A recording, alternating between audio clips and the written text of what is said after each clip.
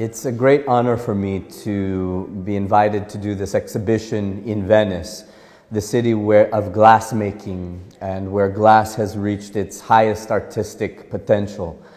But this is a funny exhibition to do in Venice because it's all about Milanese glass and Milanese design. The founding or elemental material for the exhibition is industrial plate glass. So we decided to start the exhibition with the material itself.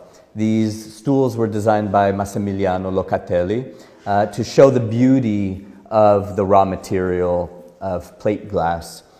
Behind me is also a film that explains the process of making industrial glass in the 1930s.